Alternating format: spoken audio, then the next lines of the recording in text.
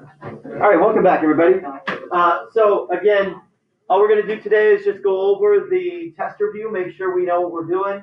I will also go over any questions that you have from the quiz or the group quiz or really anything. I'll answer any questions that you have. I got some extra problems to do if we need to. But other than that, I'll let you guys have some time. Does that sound good? Sounds good. All right. So I'm going to go through some of these questions, pretty in depth here. So this is the first one here, number 39. Solve the polynomial equation by factoring. I'm sorry it's a little small there, but you'll be fine. You guys will live. Solve each polynomial equation by factoring. That's the premise there. 2x cubed plus 3x squared minus 8x minus 12. So when I see four terms like that, the first thing that I should look for is GCF. But if I can't find a GCF, well, then I would use factoring by grouping. And you see that I'm kind of already starting that with the two lines there. We factor that by grouping. I pull out an x squared from the first set to get a 2x plus 3. I pull out a negative 4. Remember, it leads with a negative, so I remove the negative. I remove the negative 4. It turns out to be a 2x plus 3. Now, remember, people, if you try to factor by grouping and you don't get the same thing instead of parentheses, it just doesn't factor by grouping. I remember on this past quiz, a lot of people tried to remove things and then just take those two pieces, even though they didn't match, and say those were factors. And that's not true. You can't do that. These must match. So my two factors are x squared minus 4, the pieces that were left over, and then the 2x plus 3, one set of the ones that are on the inside. Okay. Remember, does that factor here on the left side? Yes. X squared minus 4 does factor. It turns into x minus 2x plus 2. And then we got that 2x plus 3. Right? Now, remember, the directions say to solve. Remember that there are directions that say to solve and directions that say just to factor. This one says to solve or find the roots. That means that I want to get it x equals. That's why you see the answers as x equals negative 2, x equals positive 2, x equals negative 3 over 2, or negative 1.5 would have been acceptable there too. Okay, that would be fine. I would not accept if you had just left this as your answer. I know some of you are saying, well, it says to factor. Yes, it says to solve by way of factoring, okay? I'm telling you to solve that polynomial, which means get x equals using factoring methods. So that's my answer.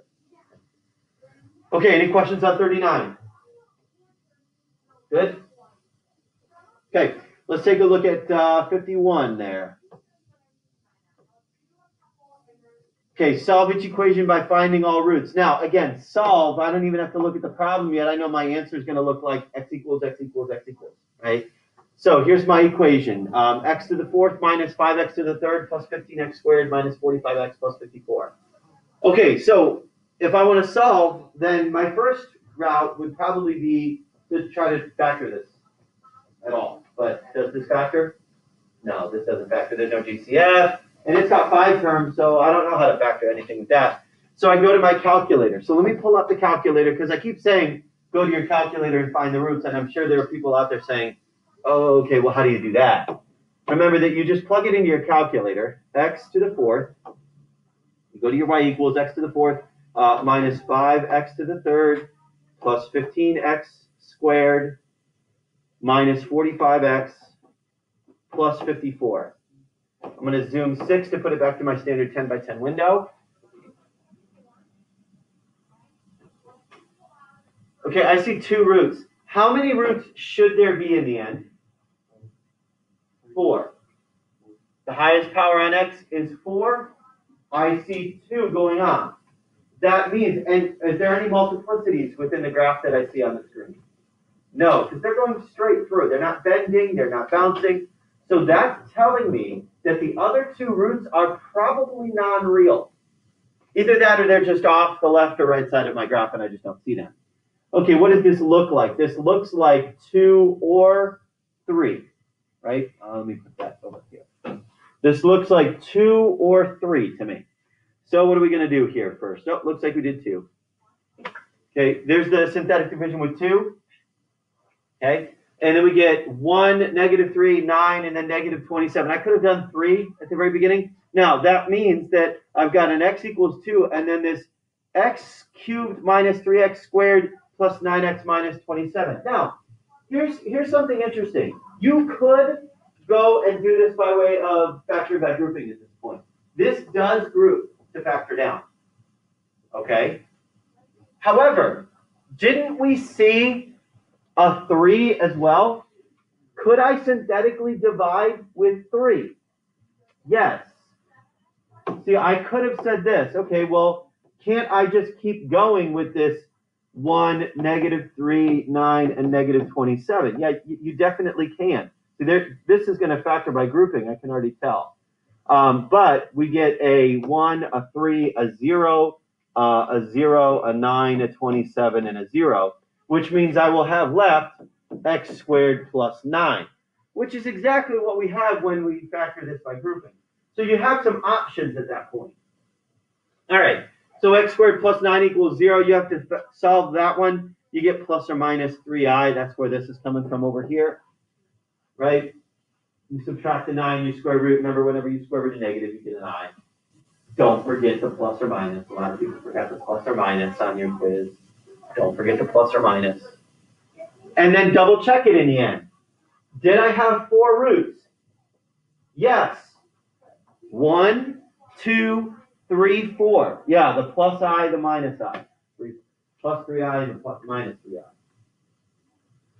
Okay, questions on 51.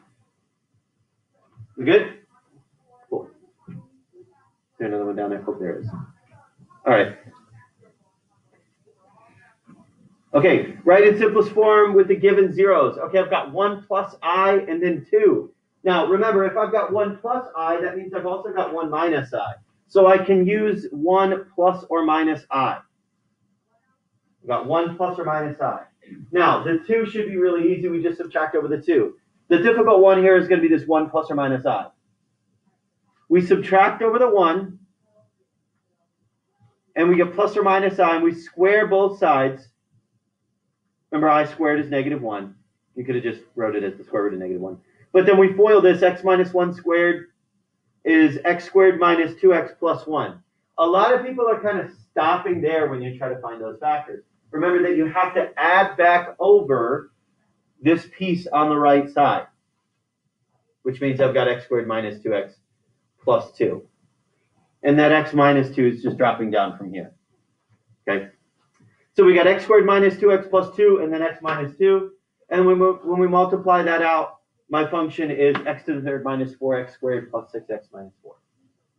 Okay, those are that's the simplest polynomial with those 3 roots.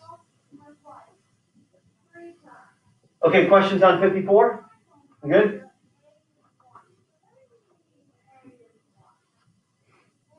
Again, if you got this problem wrong, check here first. Make sure that you're using that correctly. That's the hardest part about this problem. If you didn't get that, then you're not going to get the answer right. You got to look at the x squared minus 2x plus 2. Okay. Any other questions on 54? Next page.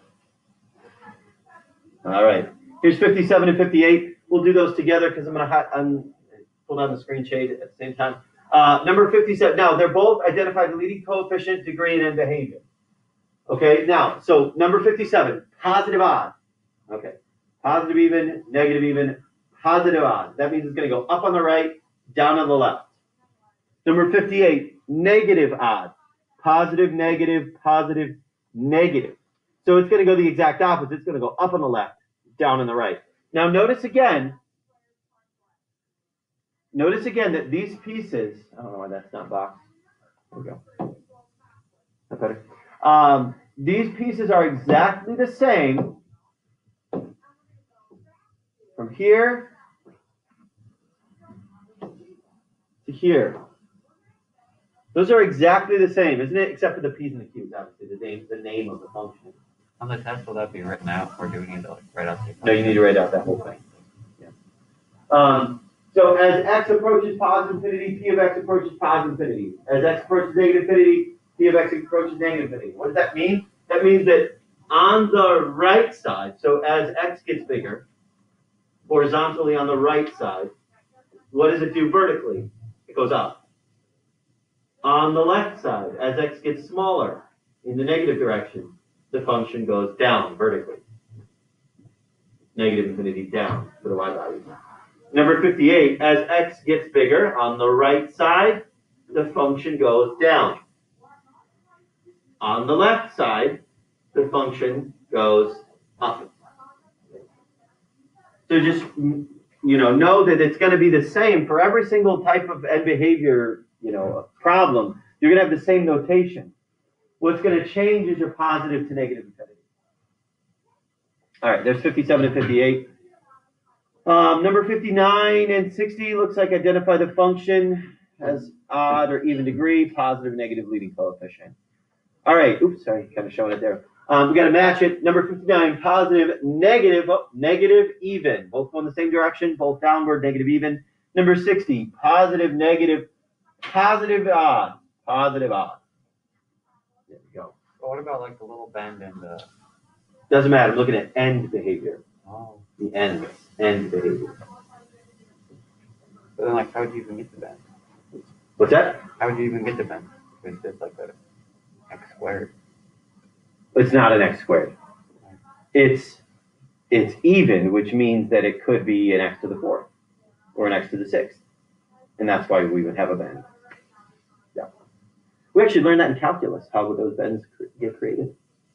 Teaching your sister now. Oops. Don't look. Number 63. Okay, now this is a fun one. This is the graph by hand one. No graphing calculator, right? No graphing calculator for 63. So r of x is equal to 2x to the 4th plus x to the 3rd minus 19x squared minus 9x plus 9. Now, I would start here by trying to graph this and saying, okay, well, if I don't have my calculator, I would hope that this factors. Does this factor? No, this doesn't factor. It's 5 terms, right? So I can't factor it. Bummer. So now that means I've got to make my P over Q list. The hard part about this one is that the P value is 9 and the Q value is 2, which means I'm going to have some fractions of possibilities.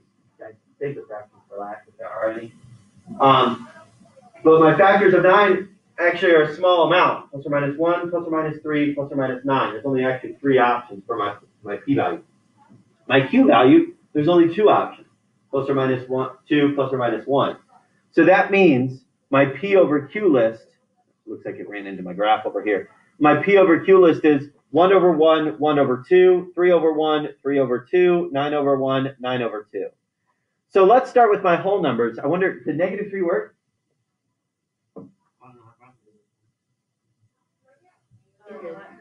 Did negative 3 work? Yeah. Oh. I have 3 and negative 1. It looks like I did negative 1. Oh, negative 3 did work. Negative 3 did work. Looks like I did negative 1. Not me, Mr. Apple, this key. And then it actually factored by grouping. So out of the 6 possibility of whole numbers, 4 of them were actually roots. Again, save the fractions for last. Yeah. Wait till the end to do those. Again, there were roots that were fractions on your group test. And again, your group test is more difficult. Take that for what it's worth. But no matter how you do it, you get to this final part here where you've got the zeros. X equals negative 1, x equals negative 3, x equals positive 3, x equals, 1/2. There was a fraction in there. 1/2. So we have those 4 roots. Okay, these 4 roots. So we plot those 4 roots. We got negative 1, positive 1/2, positive 3, negative 3. Now, again, I cannot stress this enough. I need to see a table. I need to see a table of values. What should the table include? Well, I don't really need this negative 4 or the positive 4. I'm really just looking for 3 values, one in between negative 3 and positive 1, or sorry, excuse me, negative 3 and negative 1 to get negative 2, one in between negative 1 and positive 1/2, let's try 0, and one in between 1/2 and 3, well, let's try 2. Okay? Now, beyond the right side and left side, I can tell based on the end behavior that this is going to go up on the left and up on the right because it's a positive even. Okay? I guess if you don't even want to worry about the end behavior, well then just make tables on the end or make an extra point on the left and right side. All right, so now we see, okay, -2. Now, how do I get the -25? Remember that we're plugging it back into the original. I want to find r of -2, which it's plugging it in for x, which turns out to be -25. R of 0 is 9. R of 2 is -45. So we say -2 comma -25, 0 comma 9, 2 comma -45, and then we know that it goes like so. Okay. Is there going to be ones with weird numbers like that? Like -25, so we just made a graph? No, Yeah, I'm gonna make you. It's gonna be a weird number, so I want to see it like stretched out on the graph. You're gonna there won't be a normal 10 by 10 graph. There'll just be like an open graph that you'll have to label. Yeah. Don't be afraid of weird numbers. They're not weird. They're just different. Any questions on that one?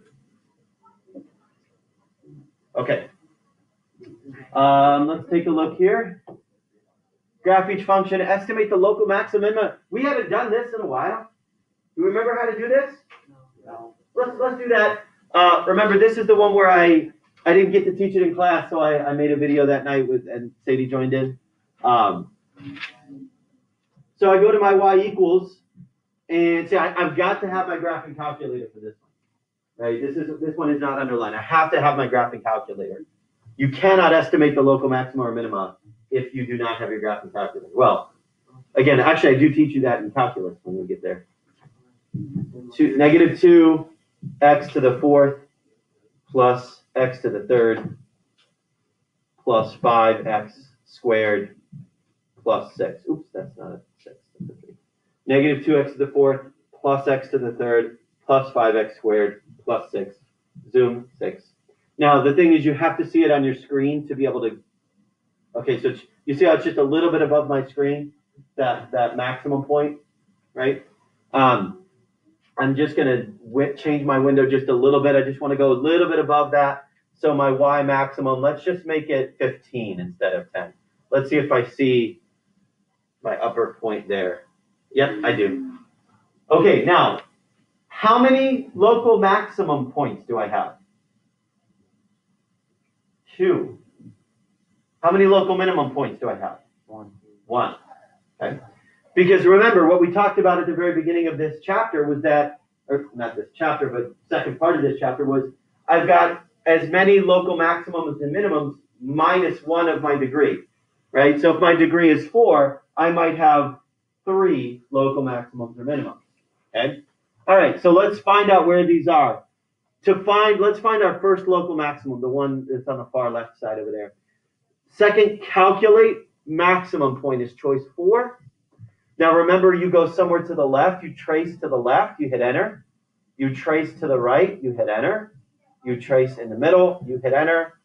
And then it says, okay, so my maximum point is 8.03. And it occurs at -0.95. I'm okay if you just give me the y value. I do the same thing. I'm going to calculate my minimum value now. Choice 3, it's going to go left bound. I'm going to trace somewhere to the left of the little dip, somewhere to the right, somewhere in the middle. And so it looks like it's 6. The minimum value is 6. Local minimum value is 6.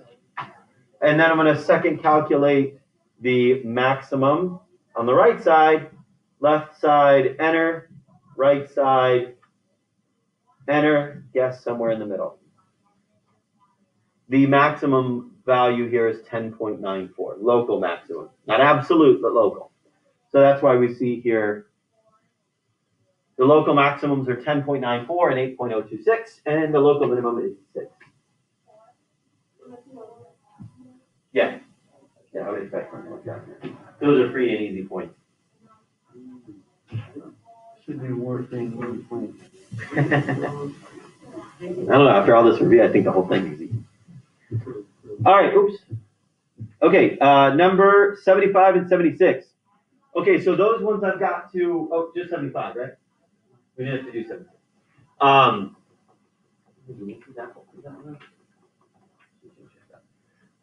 Number 75, stretch vertically by a factor of 3, move 1 unit to the right. All right, now first, stretching vertically by a factor of 3, multiplies everything by 3, right? So stretching vertically by a factor of 3 gets 9x cubed minus 15x squared plus 3x plus 3. The difficult piece to this is moving it 1 unit to the right, because now I have to put an x, what's it going to be, x plus 1 or x minus 1? X minus 1 in for x everywhere where I see it. Okay, which requires a little bit of algebra. No, not gonna lie there, just a bit. X minus 1 to the third, you could use Pascal triangle to figure out x minus 1 to the third power. But x minus 1 to the third and x minus 1 squared, and then you don't forget you got to plug it in here as well. 3 times x has to turn into 3 times x minus 1. So when we multiply all of that junk out, okay, this is what we get. So this is multiplying the x to the third. So we get 9x to the third minus 27x squared plus 27x minus 9. This is the foiling for the x minus 1 squared. So minus 15x squared plus 30x minus 15. And then this is distributing in here. 3x minus 3. You know what? Piece gets lost by the wayside so often. Right there. Okay, that plus 3 that was sitting out on the end from the original problem usually kind of gets left behind. And then we just combine like terms. Looks like there's a 9x to the third, and then 27 and negative 15, so negative 42x squared. 27 and 30 make, and 3 make 60. Negative 9 and negative 15 make negative 24. Oh, no. Oh, the plus 3 and the minus 3 cancel. Yeah, the plus 3 and the minus 3 cancel right there. So it is just a minus 24. I was thinking it should be minus 41. Could you move it to the right before you stretch it? No, you don't want to do that. Always go in order. For this one, it wouldn't have changed anything, but for some transformations are not commutative like that, so be careful when you do that. Did I give the answer for 76 as well? Oh, she must have assigned 76. All right, now here's that number 15 on that page S37. This is just a regression problem. We put this in our calculators. I didn't tell you to do this. I didn't tell you to do years since 2000. Did anybody just naturally do that? Some of you guys? Okay, cool. So for those of you who did that, your answers are going to match what's on the screen right now. If you didn't do that, that's okay. I'll do it real quick. Let's go into my stat edit. And for my list 1, I'll just put in the years. 2000, 2001, 2002, 2005, okay? And then 165, 168, 181, 261, 340. All right. So if you did not change the number of years for your x value, I'm going to second quit there. Let's run a stat calc. Let's do, what did it turn out to be?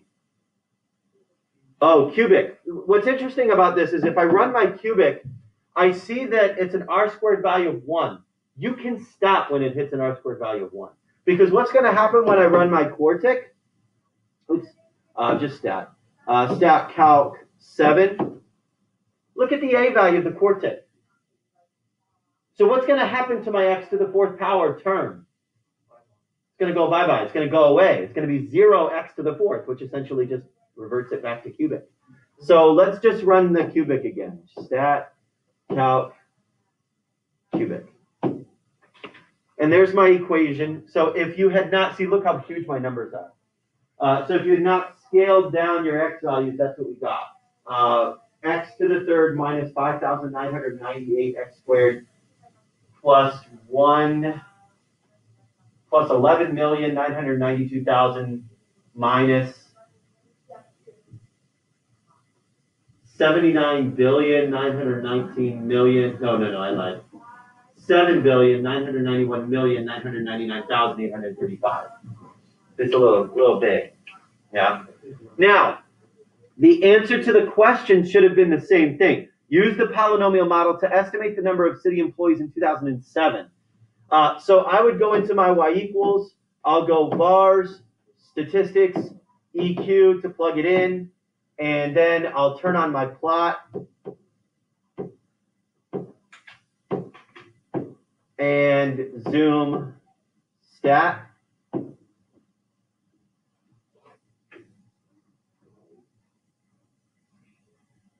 Okay, and now I want to find the value of 2007. So second calculate value of 2007. Oh wait, it's not going to be on my screen. Let's zoom out.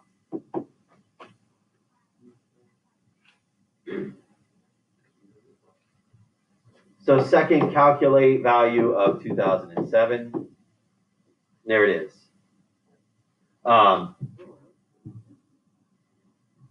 606 employees.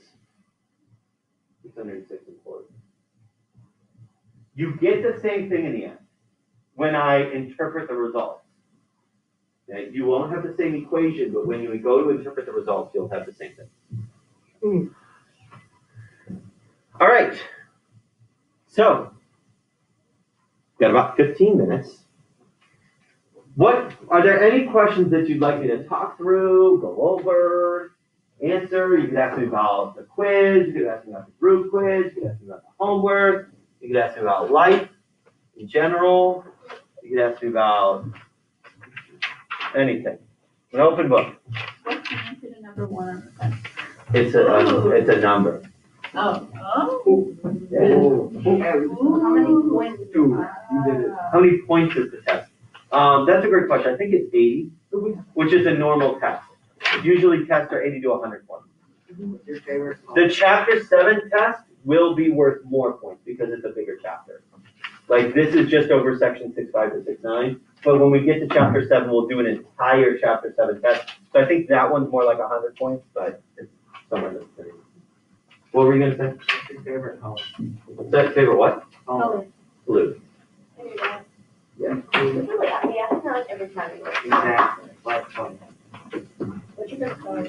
If nobody fails this test, can we get a day of baseball? Yeah. If nobody fails this test. Nobody fails this test. Like fail. Well- Seeing if like. No, I can't do nobody gets an F.